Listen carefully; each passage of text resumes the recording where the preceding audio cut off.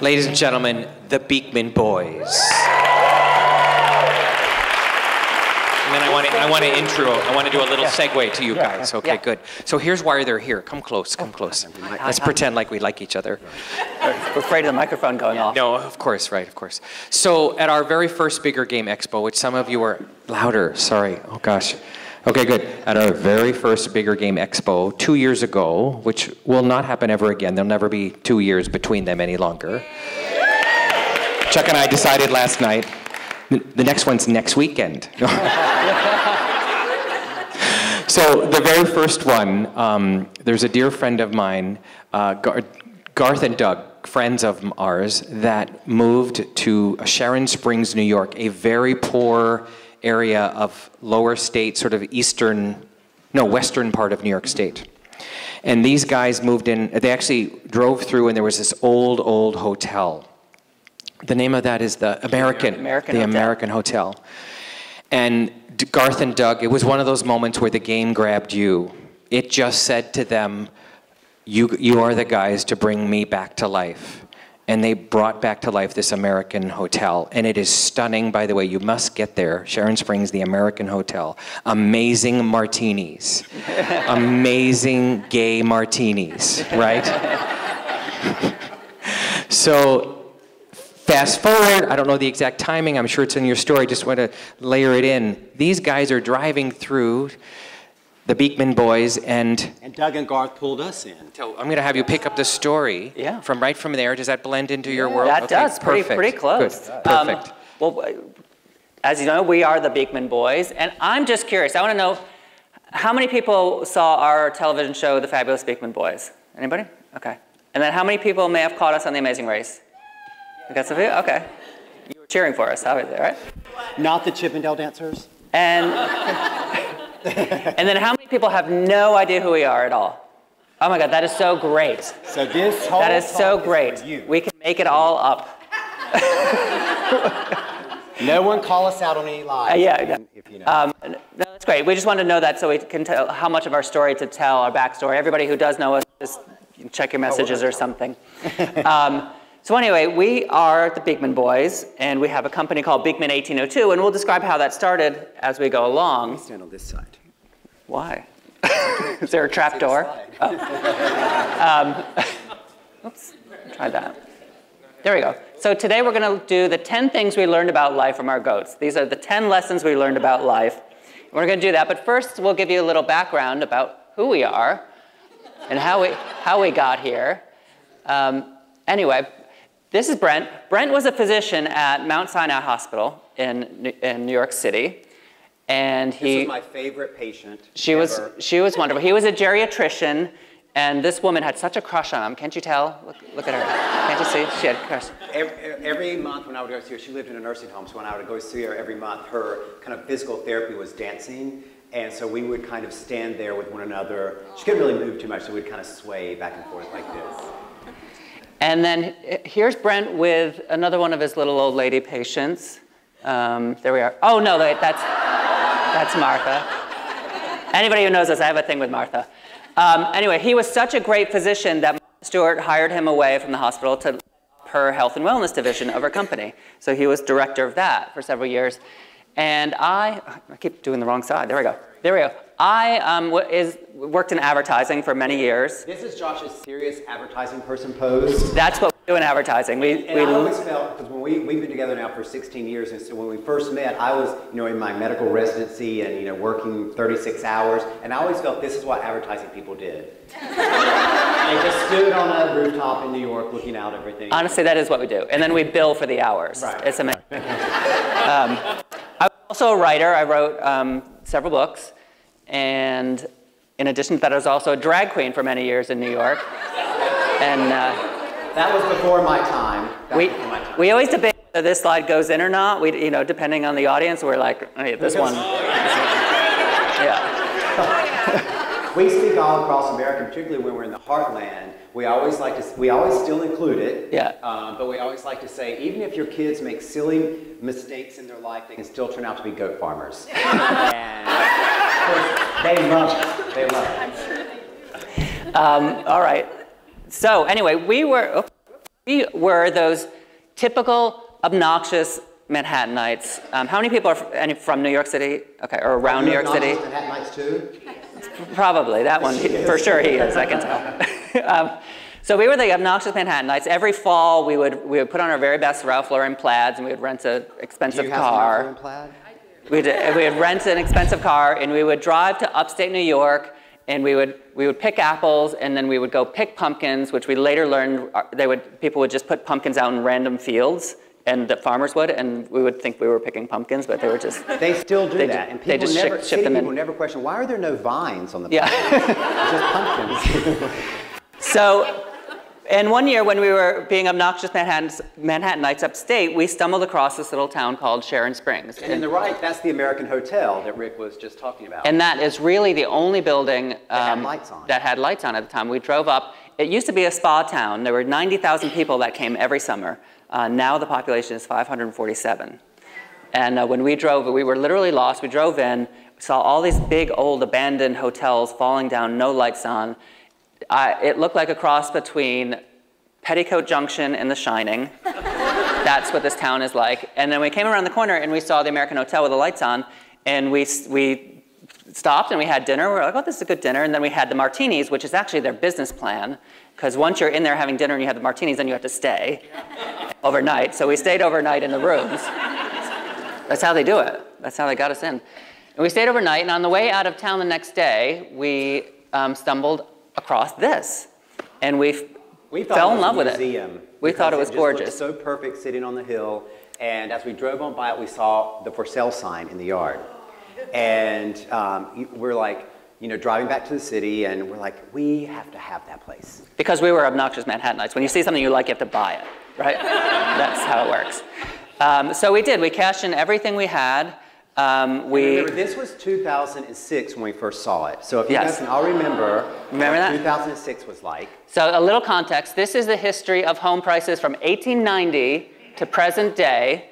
And we purchased the farm right about there.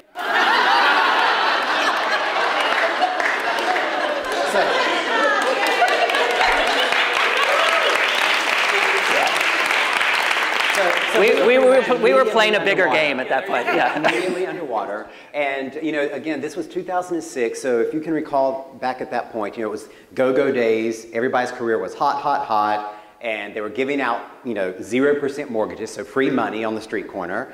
And we literally cashed in everything that we'd ever saved at that point, because we were obnoxious Manhattanites. The future was bright. Cashed in everything, took out literally $1 million mortgage to buy an empty farm. Like that. And this is how obnoxious we were. This was just going to be a weekend place. We were going to come up on the weekends and do a little gardening and, play farmer. So anyway, 166 days.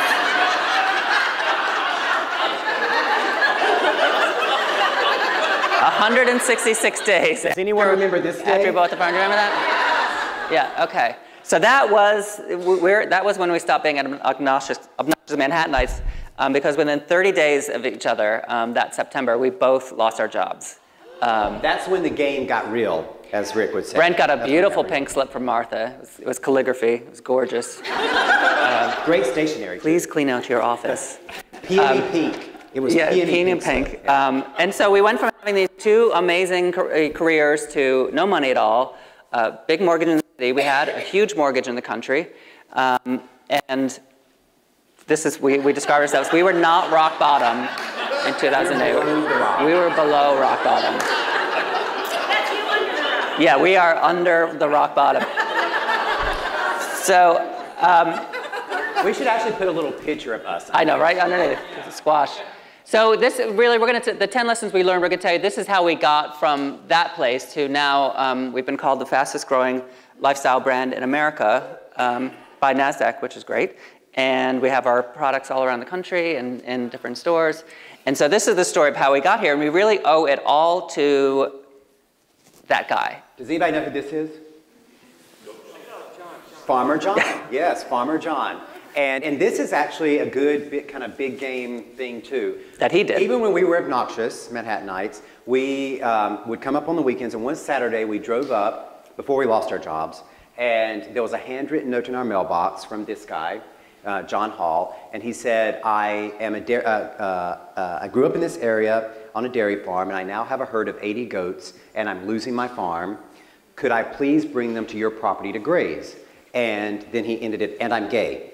You know, as if that would be the clincher. So we met with him, and you know, if anyone saw the Fabulous Beekman Boys show, you'll know how much Farmer John loves these goats. So there was no way that we could turn him down. And so he came, and again, at that point, we had not learned our life lessons from the goats, so we were still the obnoxious Manhattanites. So in our head, we were like, this is amazing. We have a petting zoo. And we didn't have to do any of the work for it. We just come up on the weekends and pet the goats. So after we lost our jobs that fateful autumn, we wound up spending a lot of time in the barn. And let me just explain this. Why? It's a 200-year-old house, hence the name of our company, Beekman 1802, because that's when the house was built. So it's very drafty. It's not really insulated.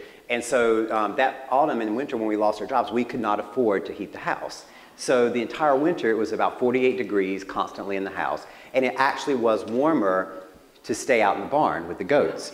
And so we spent an inordinate amount of time in the barn. We were the men who stared at goats. Like that's what we did. And you know, over time, after we kind of got out of our depression from losing our big city jobs, we actually learned a lot from staring at the goats. And so this is the 10 lessons that we learned from them. The very first lesson we learned from our goats: if everyone else is sitting around doing nothing, stand around doing nothing. And if any of you have ever watched goats at all, you'll know that they're king of the mountain, right? So they're always trying to be the one climbing up higher on the rock or on the stump or whatever is around. Literally, if I went out into our goat pasture and laid a sheet of paper down, they would fight to see who could stand on top of that sheet of paper. And the reason that occurs is they are very playful animals, but if you think about it from a survival standpoint, any of the goats that were higher than the rest of the herd, they're going to see danger faster, and so they're going to get away faster. So they love to be on top of things, and sometimes changing your perspective can change your entire life. And so it really was a real lesson about perspective, and that's actually how we started to farm. I mean, now looking back, hindsight's 20/20. This seems like the most simplest thing to conclusion to draw, but there we were, had no money, had a farm, had 80 goats. We were sending out our resumes into the dark, trying to get our old jobs back. There were no jobs at that point. And then it finally dawned on us, if we were going to save this farm, we were probably going to have to farm. That's how bright we were. Life gives you lemons, you make lemonade. Life gives you goats. What do you make? Goat milk soap, goat milk cheese, goat milk caramel, goat milk anything you make. Anything. And so, again, that was a lesson in us in changing our perspective. We saw all of our friends and colleagues that were losing their jobs, were forced to start again, but they weren't starting again. They were trying to hit the reset button. And that's when we changed our perspective and said, you know what? The old times aren't coming back. What's our new perspective on life? So that's when we started to farm. So the second thing we learned from our goats: better the same old milking hands every day than getting used to a whole new set of calluses. So once we came to that conclusion that we actually had to run this farm, we were going to be very gung-ho about it. We were going to go out every morning and milk the goats. We were going to be the best farmers ever. Goats. We were going to do it all. How many days do you think we actually milked the goats? 2 days. Who said it? I did. Good job. Because we've had people guess 0 days before and 1 day before. But the truth of the matter is we went out that first day, and you can imagine it was pretty much chaos because, the goats were used to Farmer John's hands, right? And so they did not want our hands on them. But we soldiered through. We made it through the first day. The second morning we went out, 4 o'clock in the morning. The goats wouldn't even come out from the pasture. Yeah. They're like, oh no, we know what's going to happen. And that's when we realized that we already had the best farmer there. We were not put at that farm to be farmers. Farmer John was the best farmer in the county. That wasn't our role. We had to realize, where did we fit into this farm? What could we contribute? And that's when we went back and drew on our career, and we said, you know what? At the end of the day, we were both marketers, working for Martha Stewart, working in advertising. We knew how to market. And again, this back in 2008, first year or 2 years of Facebook, And we decided we were going to put our farm on Facebook. Everybody said, that is the stupidest thing ever. Facebook is for vacation photos and in high school reunions. There's no reason to have a farm on Facebook. We said, we're going to do it. That's the only way we're going to grow an audience big enough to support this farm. So we went on Facebook, and now today it's the #1 driver of our business. Even though we're in Target, we're in all these different stores, Facebook is still, if we put the right post on Facebook, we do more business that day than anywhere else. And in addition to that, when we started selling the soap, which we apprenticed with a neighbor to learn how to make, Soap Maker Deb. We knew it was going to take a lot of everybody, soap to can you tell $1 million mortgage. Can you tell the trend is Farmer John, Soap Maker Deb? Everybody has their job and their name. But you have to sell a lot of soap to pay off $1 million mortgage. So when Deb said, oh, have you met the weaver down the road, Karen? Weaver Karen. And so we said no. And so she said, well, go meet her. And so we went to meet her, and she literally has 2 antique looms in her living room, and she'll sit there all day weaving. And so we sat with her one day and kind of learned how to weave. And then we said, well, if we kind of come up with a design, will you weave it, and we'll sell it on our website along with the soap?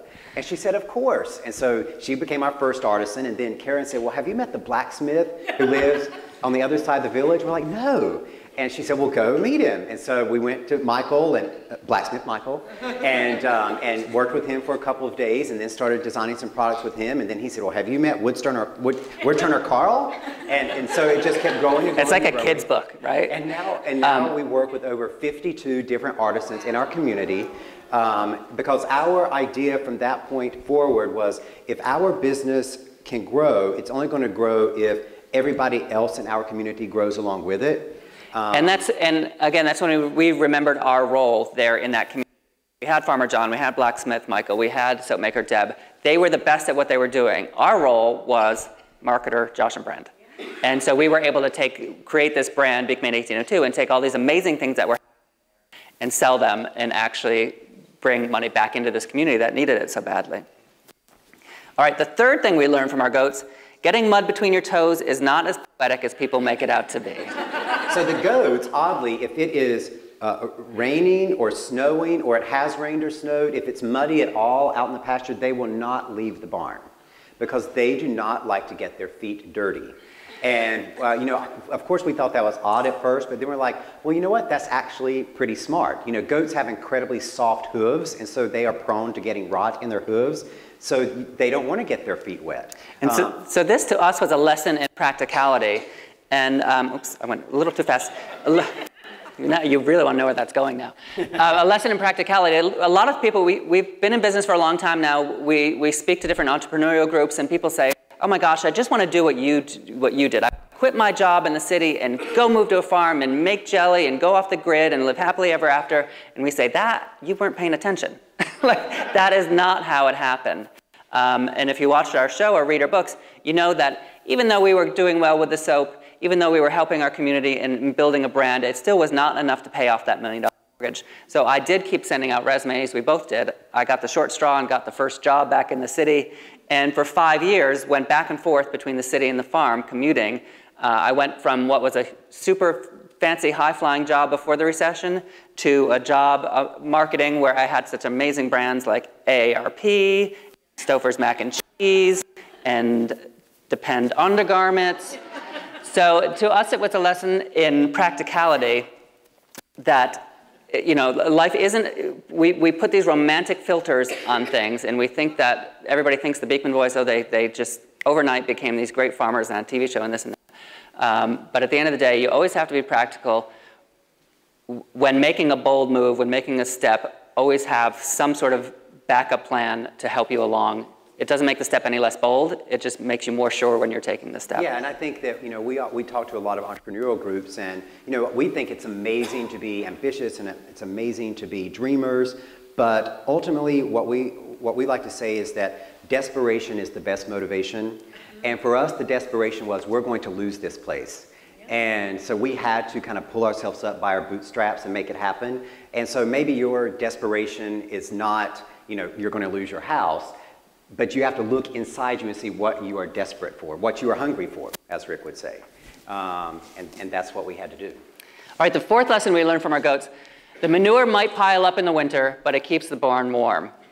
Sometimes life is just one crappy trade-off after another. And this is one of my favorite lessons because, as I said, that first winter we were out in the barn a lot. And you're thinking, well, why was the barn warmer than the house? Well, I will tell you, because you've seen these big old barns. They have the hay lofts, right? So that's the first thing you do to insulate the barn. You know, in the summer you put all the hay up in the hay loft, and that insulates the top, keeps the heat in. But then what you do is, at the beginning of winter, you put down a fresh bed of straw.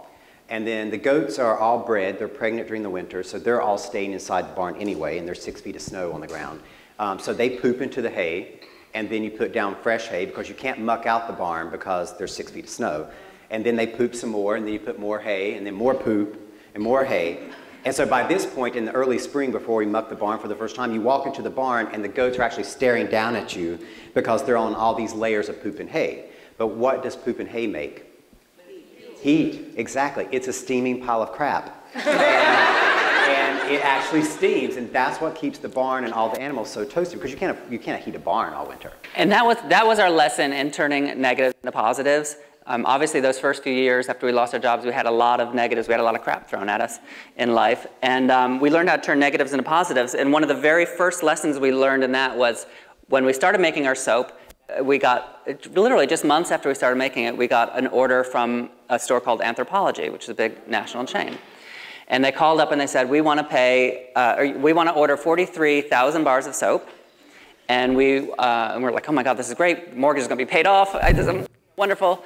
And then they said, we want to pay 23 cents a piece for it. And the soap at that point was costing $1 a bar. Our cost was $1 a bar. And 23 cents, that was as high as they would go.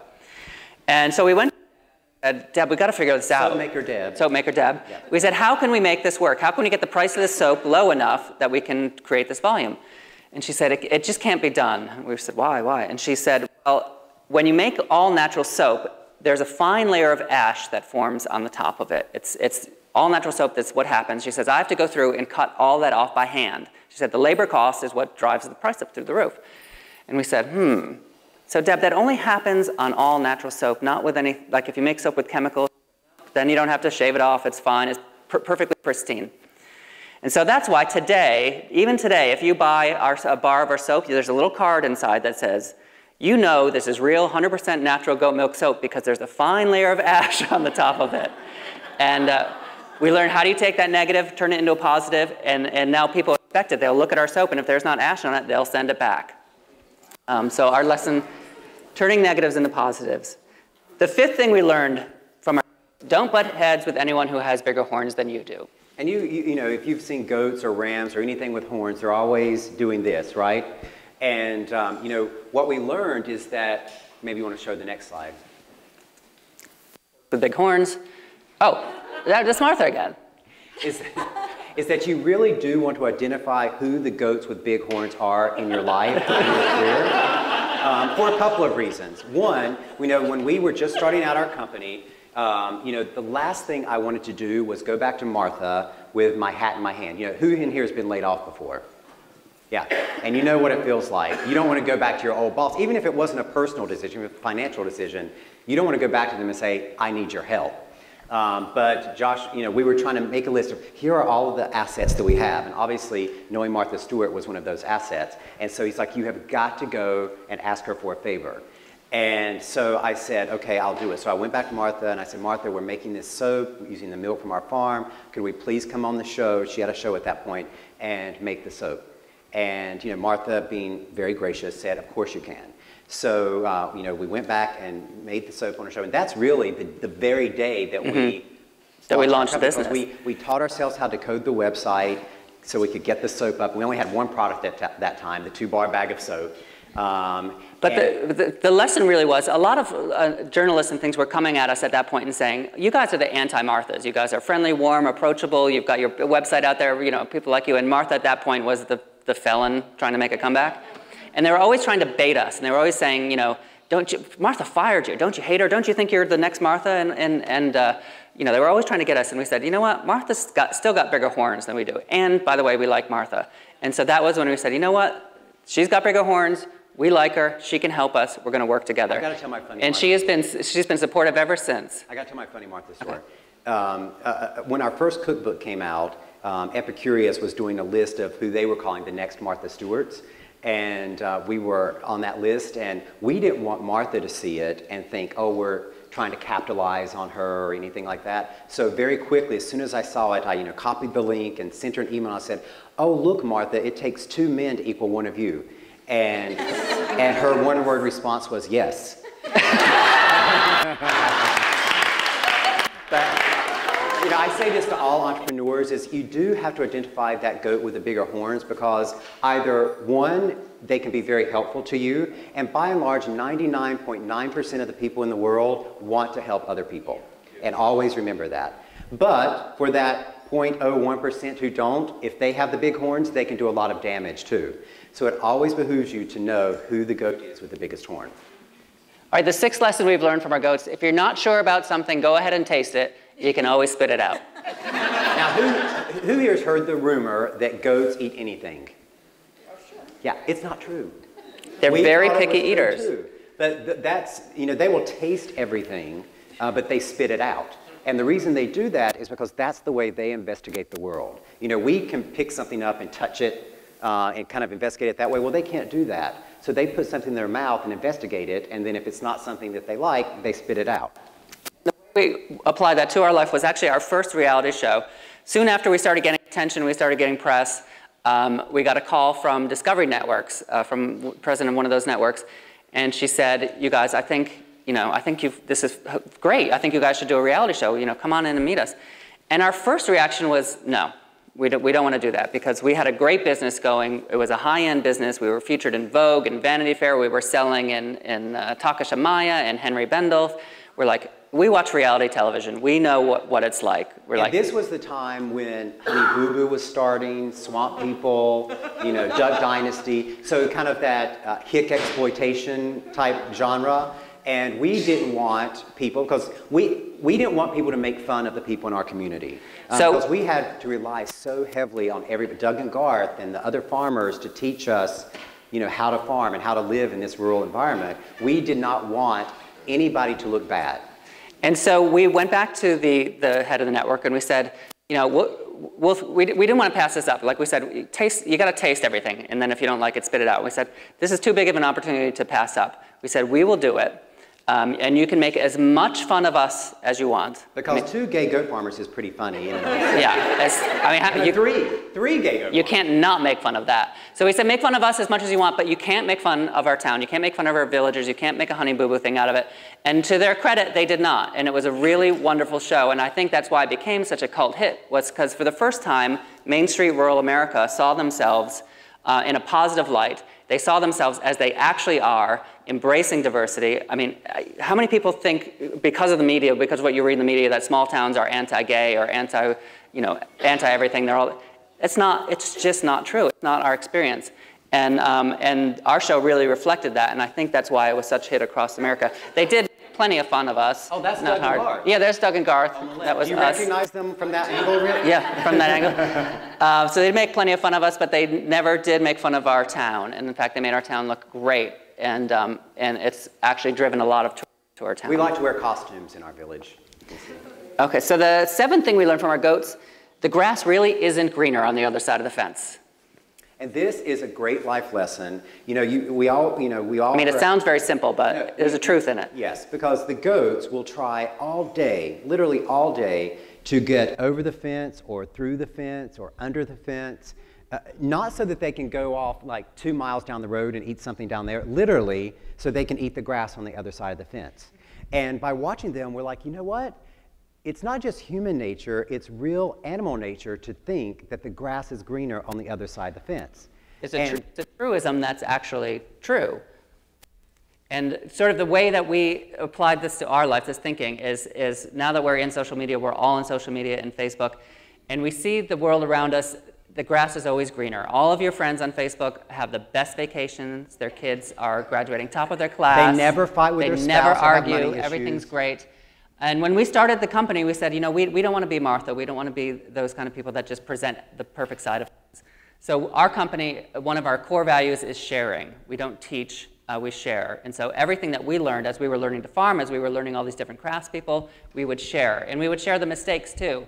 And my favorite example is really just from this last winter. We opened up the pantry door, and we took a picture of our pantry, and we said, we got to clean this out.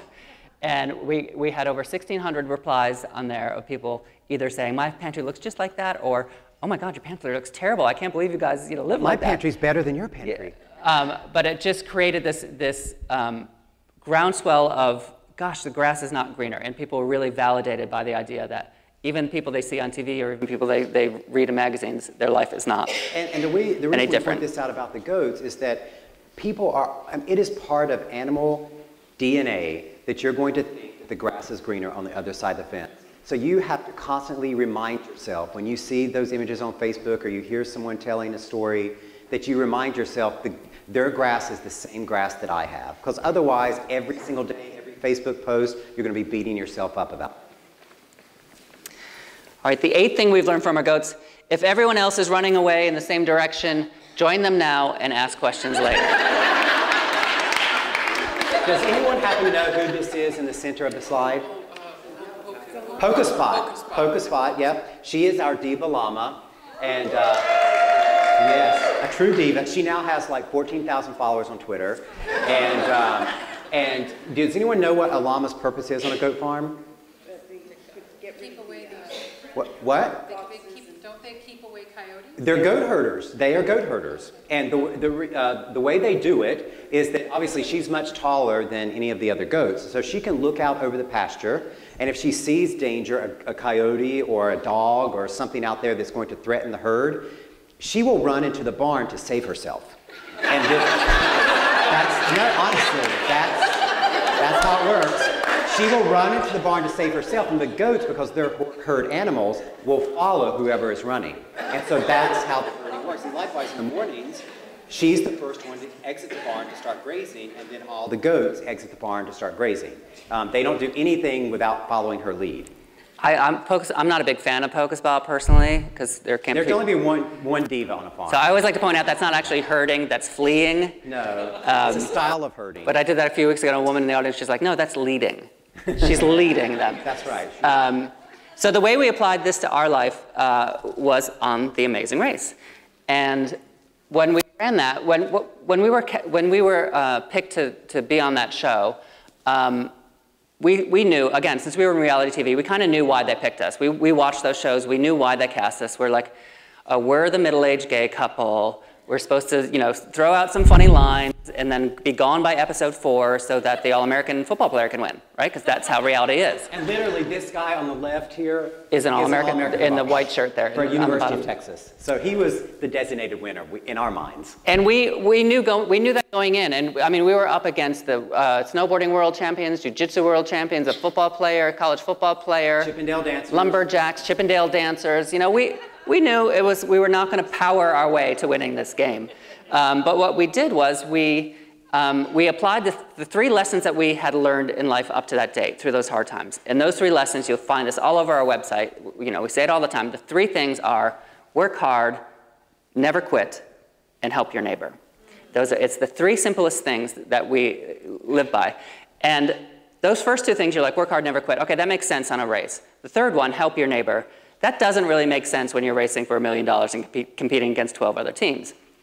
But it didn't matter, because we knew that's how we got through these dark times. Our only chance at winning was applying what we knew in life, and it were those 3 things. And anybody who watched the race or were on social media at that time, people were getting angry at us, helping the other teams the entire way through. If you don't know how the race goes, there's different legs of each race, and whichever team comes in last at the end of that leg is eliminated.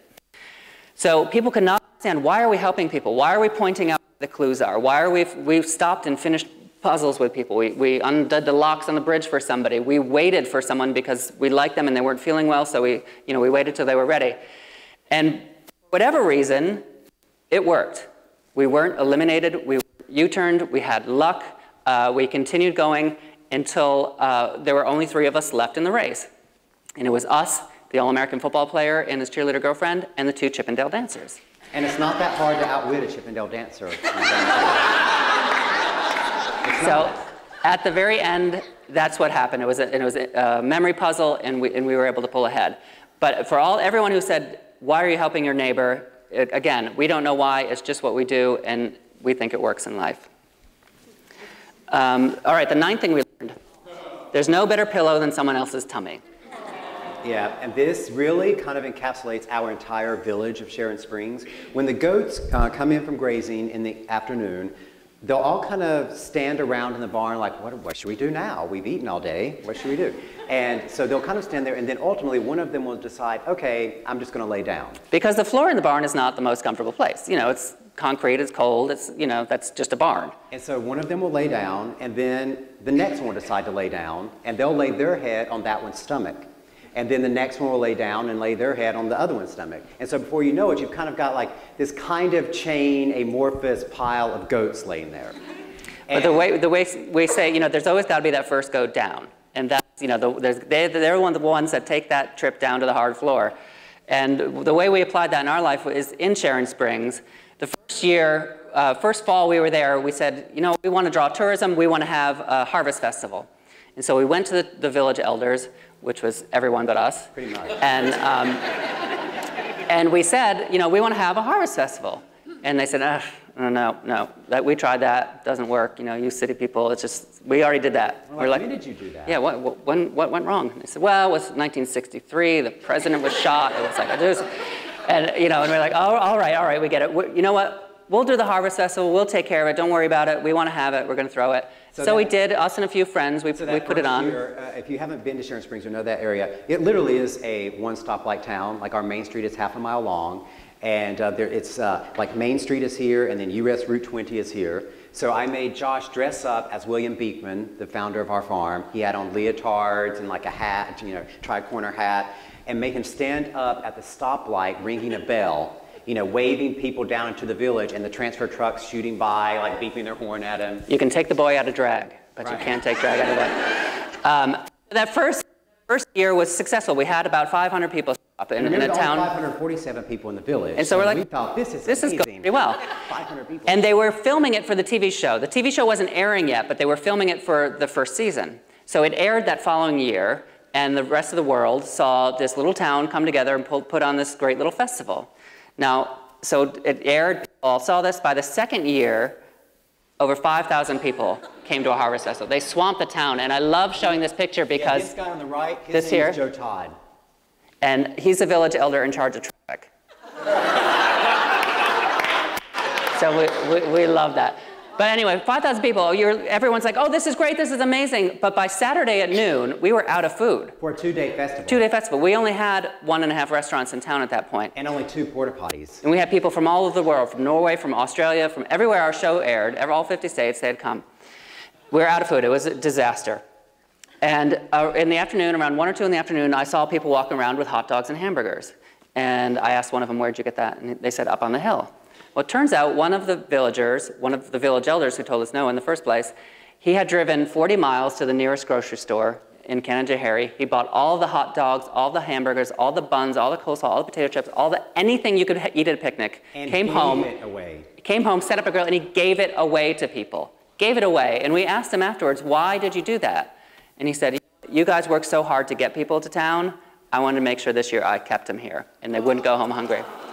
And then every year since then, we just had, we're now planning for our 9th annual Harvest Festival, and every year it keeps growing and growing. More and more people from the community pitch in. The high school kids help empty the porta potties. You know, now we have 15. And this past year, we had 15,000 people at the Harvest Festival. It's amazing. But again, so to illustrate the idea, it's the first goat down. That villager who went and bought the thing, he said, you know what, you guys were the first goat down last year. You laid down on the cold, hard floor of this village, and this year I'm the next goat down. And so we always say to people, a lot of us are in work environments that are kind of toxic or not very happy, and everyone says, oh, if only this would change or this would change. Or we live in small towns where nothing's happening. Where nothing happens. Like, everyone's saying, why isn't this happening for us? Or why? And somebody. And when we're talking to entrepreneurial groups, and they're saying, my business isn't this, or if this would change, or this would change, and we always say, you know what? Sometimes you just got to be that first goat down. And so that's That's one of the lessons. One of the last lessons. So if you find yourself in those situations where nothing is being accomplished and you're just saying, well, why aren't you doing this or why aren't you doing this? Sometimes you have to be that first goat down. And that's what a lot of people don't have the strength and mindset and fortitude to do, is to be that first goat to lay down. So the 10th thing we learned from our goats, fences are merely suggestions. And anybody who knows goats knows that they will go through anything. You could put up a cinder block wall with barbed wire on the top, and they will just find a way under it, over it, they'll get it done. And this leads us to our last project. We've had a lot of success in our town. We've had a lot of success with our business. This last fence, I know you're like, what does this mean? This is a project of us. This is our last fence. Let me give a little background on this. No, wait, I want to say why this is our last fence. So a lot of people have said to us, like, this is great. You guys are very successful. It's wonderful. You guys have been so lucky. They say you've been terribly lucky. You've got picked to be on The Amazing Race. You got picked to have a television show. Martha got you on her show. They say you're so lucky. Other farmers, it's great that you've done that, but other small farmers will never make a living at small farming. You guys are just lucky. And so our challenge is, how are we going to help other small farmers become middle class in America again? And this is how we're doing it. This is called Project Mortgage Lifter. And it started in a very selfish way. Yes. So for those of you who don't know all of our story, as we were trying to get the farm up and running and trying to get the business up and running and pay down this $1 million mortgage. When I was going back and forth from the city to the farm every weekend, that was the plot of the television show, was how are we going to get Josh to the farm full time? Because, we had, at that point, we had been together for 12, going on 13 years. And so, when we're starting the business, we're like, well, we can live apart for 1 year. It's our year of sacrifice. And that turned into 5 years of sacrifice because, as the business starts growing, it's so much more expensive than you ever, planned out or budgeted for. And so we were living apart for 5 years, trying to get everything, trying to really get out from under the mortgage. And so this 1 year, we came across this heirloom variety of tomato called the Mortgage Lifter tomato. And if any of you are gardeners, you'll know about this tomato. But it was first grown out in 1929 by a West Virginia farmer. And it was so successful for him that he paid off the mortgage on his farm. So he called it the Mortgage Lifter tomato. So at that point, we're like, oh, well, let's plant out an acre of these tomatoes. We're going to start bottling our tomato sauce, and we're going to call it the Mortgage Lifter. And that was going to be how we sold it. We were going to go to the farmer's market and hold up the jar and say, buy a jar, help us pay off our mortgage. Like, that was going to be it. So we planted the tomatoes in April. Hold on. What? Tell my story. I'm in the midst of... Well, hurry up. We got to get to the point. Okay. So, you guys love that story. So when our first cookbook came out, we were out at the Santa Monica Library, and we were doing a book signing. And this little lady came up. She was like 80 years old. She had her oxygen tank with her. Very unassuming. Had waited till the end of the line because she didn't want to disturb anybody. And, we're signing her book, and she's like, oh, I love the Fabulous Beekman Boys show. Every week, my next-door neighbor comes over, and we watch the show together. And so in my head, I was like, oh, so nice. These two little ladies watching our show together. It's like their bonding time. And then she said, and she's the president of CBS Reality TV. And I didn't believe her, because why would the president of CBS Reality TV come to this woman's house to watch our show? And so really kind of flippantly, I said, well, if she's such a big fan, why aren't we on The Amazing Race? And she said, I'm going to tell her. And I didn't believe her because, again, why? We thought she was crazy because a lot of crazy people do come see us. Yeah, one of you are crazy, I'm sure. Maybe it's Rick. Just the one? So we went on home, didn't believe, didn't think of it. And then 2 days later, the phone rang and they said, hi, we're calling from The Amazing Race. We heard you want to run. So that was the year that we planted the tomatoes. Yeah, the context of this story is that we had planted the tomatoes in the spring. We ran the race in May and June. So when we came home in June, time to start the tomato harvest, we knew that we had won the $1 million and paid off our mortgage. And so that's how we said, okay, let's give back to all those other small farms who are never going to have the opportunity to win, run the Amazing Race. And so now we give back 25% of the profits of the Mortgage Lifter to help other small farms pay down their mortgages. So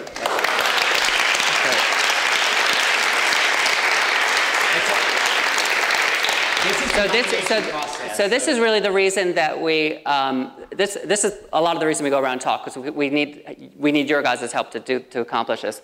But the first year was successful. We gave away over $15,000 to small farms. That was great. By the end of the first year, we got a call store called Target. And they said, you know, we'd love to carry your sauce. We love the story. That we're going to test it out in 250 stores. They put it in those 250 last November. It flew off the shelves. And then they put it in all 1,500 stores in February. It continued to fly off the shelves. And then just 2 months ago, they said, we want you to develop 46 new products for Mortgage Lifter.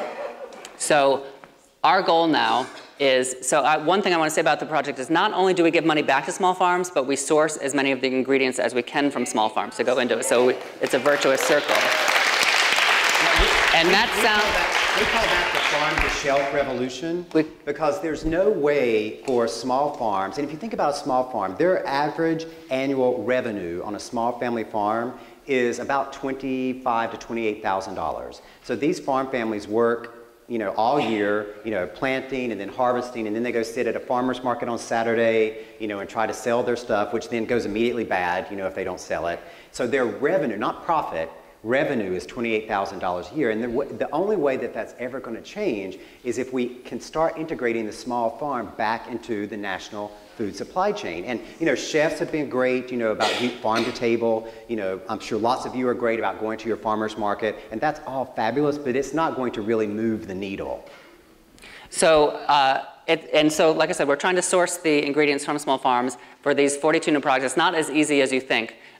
We are going to manufacturers all around the country that are making salad dressings, baking mixes, all these things, you know, that you buy in your grocery store. They're just checking off an order list for their ingredients from China or South America. And what we're doing is we're introducing them to farmers who live within a 100-mile radius of their factories. And you think, well, that just makes sense. But there are so many hurdles to get that done. And we literally have been turning to Facebook to find farmers near these manufacturing centers and doing it. But we're almost there. We've almost got it done. We're 98% confident we're going to be able to launch it in November. And again, this is really why we come to different people, because we need your help. We put all of our time and energy, we're still a small company, into getting this program going. At the end of the day, we don't have money like a Nestle or a Stouffer's or you know, all these people. We won't be running television ads. You know, we won't be running magazine ads. So this is entirely a word-of-mouth project. So in Target today, if you go today, you'll find our pasta sauces on the shelf. So if you see those and you could pick them up, or even just pick them up and or talk about them with somebody else in the store, that's great. And then in November, when you see the section, the Beekman section, we'd love for you guys to help us spread that word too, so people are aware of it, because we don't have the money to market it any other way. And if you go to Target and you're standing there in front of and you find the sauce and you're standing there, we have coined a term called the shelfie. So it's like a selfie, except you take it in front of the shelf. So you take your picture standing there and you put it on our Facebook page, and Target, of course, is monitoring our Facebook page. So they love to see all of these shelfies popping up of people in the Target store. So go in there, if you find the sauce, take your shelfie, put it on our Facebook page, and we'll be eternally grateful. So Brent, I think we took up a lot more time than we were supposed to take up. But let's see. Did we? Not too bad. A little bit fast. But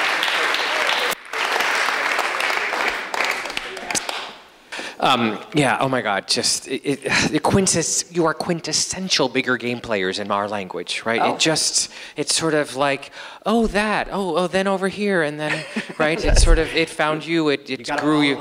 You gotta follow the llama, right? That's what I'm gonna call, that's the next book, no, that's your book. Yeah. So thank you so much for this inspiring, what I love about it, I mean, it's so pragmatic, it's so, you can touch it, you can feel it, it's hope made real, right? It is hope made real. So thank you for doing this good work in our world. So do you guys want to do, yeah, right? Yeah. Oh, thanks. Oh, so nice. Thank you.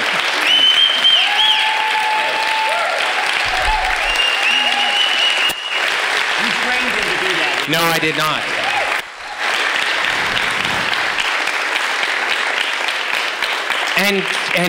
And cute, right? It's not the boots, boys. Oh, so are you guys staying? Can you stay? Yeah, we'd love to, if there's any questions. Okay, let's do a little Q&A time, and then we'll get out shortly. If anybody has to go to the bathroom, we won't feel bad if you have to leave. Are you guys staying for dinner? I don't remember. Chuck told me you we have can't. To pick up our dog. Pick up the dog. Are you able to do any book signing? Do you have any books here? I don't remember.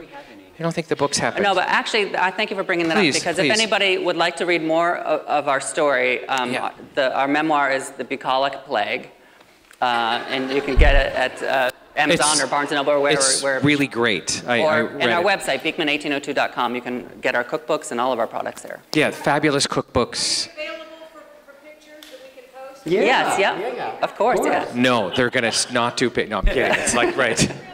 So, of course, what I wanted to say. Oh, the other thing you guys do, which I was telling them backstage over here. So during the holidays, it's during the holidays, right? Oh, yeah. Come closer. I'm a little codependent. We're afraid of the microphone. I'm a little codependent. Oh, I understand. Over the holidays, I don't know which holiday, Christmas, yeah. but like just a couple days before, they do this 24-hour marathon. Yeah, a YouTube marathon, and the way that that's started right. was that we, the 2 years ago, on our last shipping day for holidays, because, we ship out, that's when we ship out a lot of soap and cheese and things for holiday gifts. And so we were going to have to be at the shop, like packing orders and stuff. We knew we were going to be there all night. And I want to say, going back to that lesson of sharing, we tell you we share everything. So our customers, who we call neighbors, they're all our neighbors, we share what's going on in the mercantile. They know our employees as well as we do, Team Beekman. So everybody gets to know each other on Facebook all around the world, all around the country. So they knew what a big day the last day of shipping is for us, which is usually the 18th or 19th of December. And it's a 24-hour, all night, all hands on deck. The town comes in, helps us wrap soap and ship. So there was so much excitement from our customers and our neighbors around the world. We said, you know what, we're just going to put a camera on there so that they can call in, they can ask questions, they can see what's going on. And it was also a little customer service thing, because every time we've wrapped up a box, we would hold it up to the camera and we'd say, Jane Smith, your package is going out right now.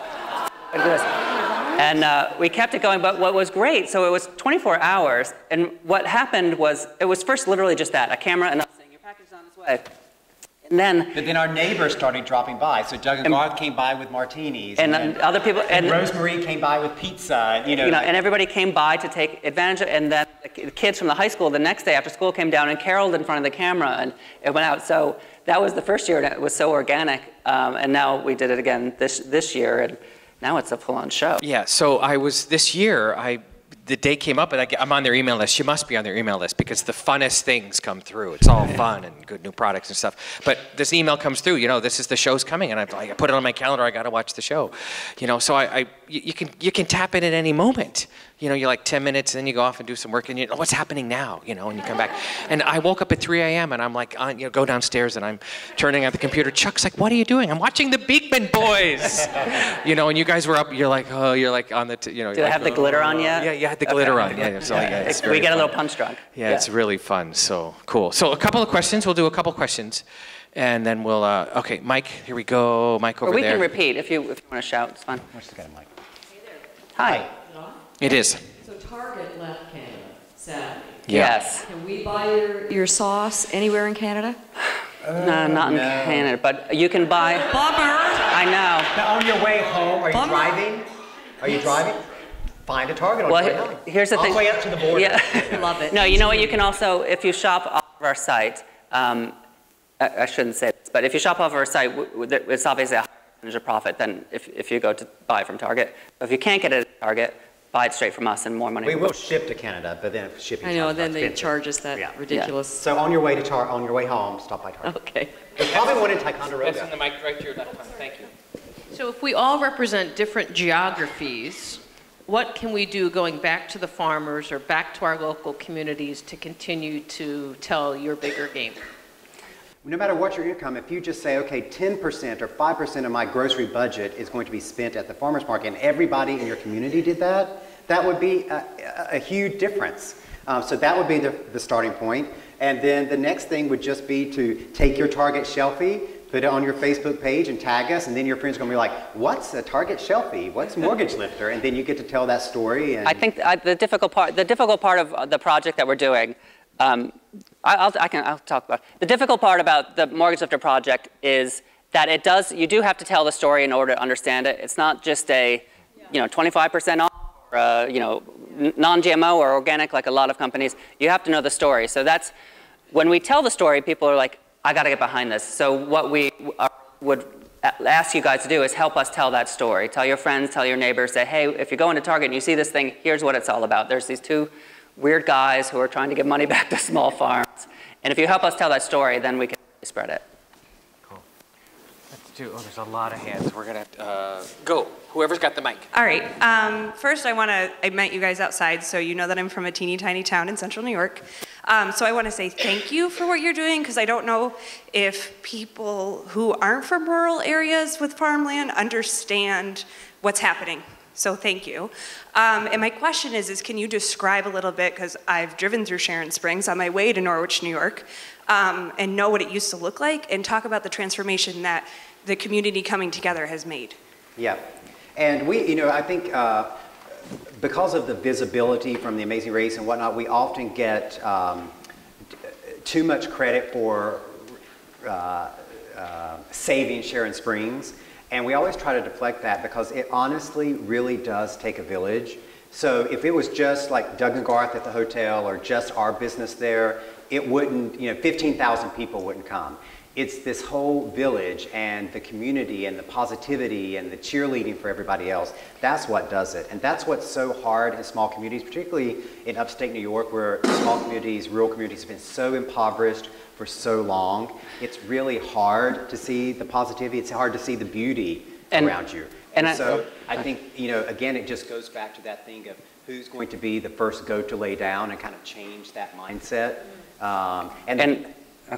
I was going to say, we get from a lot of small communities saying, I also want to dissuade people of the thought that Sharon Springs is one, happy, huggy group. It's like any small town. We do have people who, don't love everything that's happening and want to do things. But the way we encourage people is we say, you just need to have 51% optimists in your community. 51%. If you can just hit 51%, then the tide turns. But if you give up before you get there, then it never will change. Who's got a mic? Who's ever got it? Go for it. Who's ever got the mic? Go, Michael. Perfect. It's not working? Is it on? Yeah, how do you now not go into overwhelm? Because this seems like an exponential growth pattern. How do you sustain who you are? How do you sustain the product and your origin to how this all came about? I think if you look at it from the outside perspective, it seems like this is overwhelming thing, but it really just goes back to passion. And, we love what we do, and we work 24/7. And we did 108 appearances last year. And in every one of those appearances, someone from the audience says, oh, what's going on in Sharon Springs?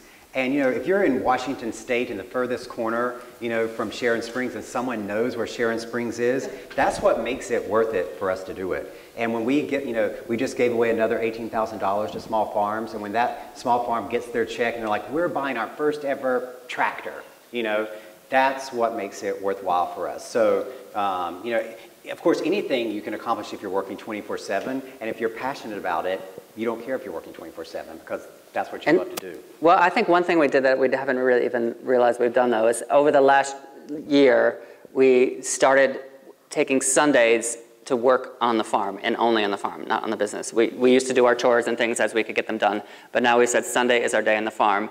And I think that's important to what you're saying, how do you stay authentic in what you're doing, is there's a lot of companies and organizations that say they're storytellers, we're a brand and we're a storytelling brand, we're going to tell you our story. What keeps us grounded is that we're story livers.